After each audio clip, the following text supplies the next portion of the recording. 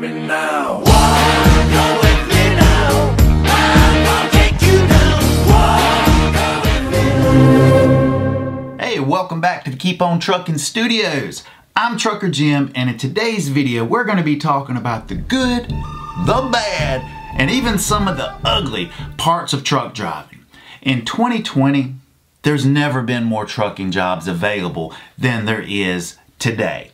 Here's the good news. In less than 30 days, you can get your permit, you can learn what you need to do a pre-trip, which is part of the CDL test, and you can learn how to drive a big rig, the basics of backing, at least good enough to pass the CDL test.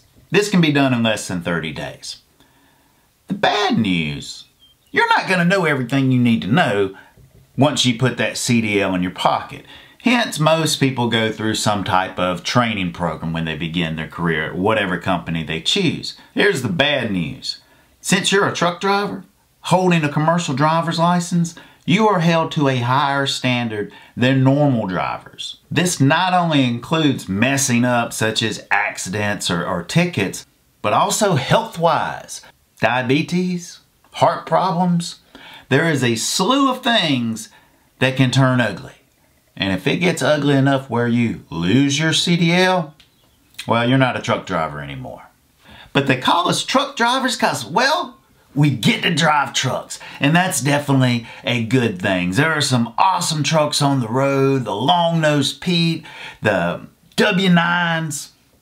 But most of us, when we start with, your bigger companies, you're probably not going to get one of those. You're going to get some kind of fleet truck, a Cascadia, maybe an International LT, KWT 680s, which those are still cool, a lot of fun to drive. There's just a lot of plastic in them generally. Whether this is good or bad, I guess it depends on who you ask. But in the past, all trucks were manual, 10-speed, 13-speed, 18-speed. Well, today, most of the trucks, especially with your mega carriers, they're automatic. Driving trucks is fun, but you've got a lot to learn. There's more to it than just taking it down the interstate. There's making right-hand turns and left-hand turns, keeping an eye on the trailer, understanding where your tandems are because that's going to affect the way the truck turns. And then there's backing up. That's another video all to itself. Now, a good thing about having a CDL and knowing how to drive a truck is you shouldn't have trouble finding a job because there's thousands of trucking companies hiring right now. When it comes to getting a job as a truck driver, the hard part is not finding one. Everyone's hiring. Almost all trucking companies are always hiring. Because of that, when truckers feel they're not treated properly, or they aren't making the type of money for the time they're investing, well, there's always somewhere else to look. And you can do that, well, so many times, then you're going to look like a job hopper, and companies aren't going to want to hire you. So be careful of your job hopping, and do your best to make decisions you can stick with for a while so everything can run its course. You can figure out the lanes, figure out how to maximize your pay plan, and your time off. Here's the ugly on it though. If you do make a series of mistakes, or oftentimes one bad mistake, such as a rollover or failing a drug test, or speeding 15 miles an hour over the speed limit, those type of things can make you unhireable. Best case scenario, you're only going to have to do a DOT physical every other year.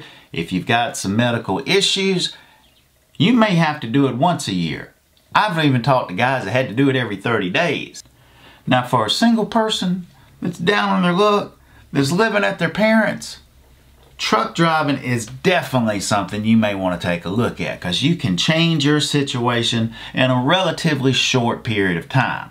Because living on the truck, well, you don't have a power bill, a water bill. There's a lot less expenses, which that is a good thing. Being out on the road, the truck driving lifestyle, there's definitely some good things to it. The adventure of it all, being out on the open road, going into different states you've never been to, cool stuff. And having the ability to make over $1,000 a week. If your expenses are low, you can probably save a lot of that. And drivers, because we're human, are going to develop some habits, just the way they do things out on the road. One of the biggest bad things that can develop having the truck driving lifestyle is your eating habits. For many truckers, they suffer in these areas because the diet consists of whatever's available at the truck stop that they're at. Oftentimes it's going to be McDonald's, Wendy's, Subway. Most of these fast foods come with a drink, but a diet that consists of fast food, biscuits, honey buns, it's gonna take its toll over time. Especially simultaneous as having a crappy diet, virtually no exercise, other than walking into the truck stop and walking into the shipper.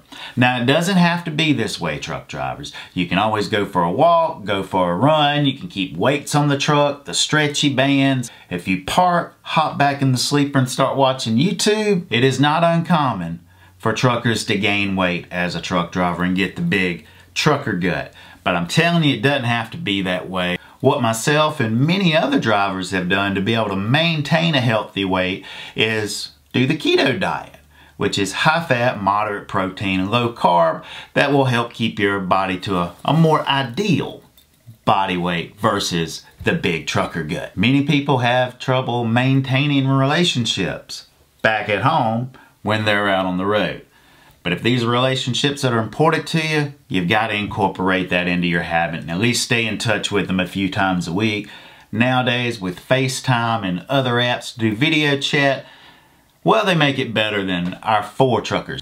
But that's just a little bit of the good, the bad, the ugly of truck driving, you know, as far as having a CDL, getting a job as a truck driver, and living the truck driving lifestyle. Would love to hear your comments on anything below. If you got requests for future video, just let us know about that in the comments too. But I'll see all of you in the next video. But until then, be safe out there and keep on trucking. Everybody going through a little something, something. Sing a little song with a guitar strumming. Smile on your brother, hey, the good Lord's coming. Keep on, keep on, keep on, keep on trucking. One last thing.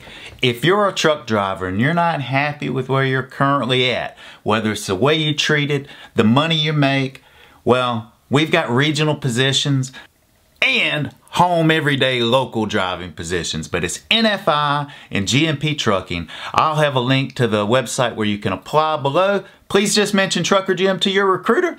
See you in the next video.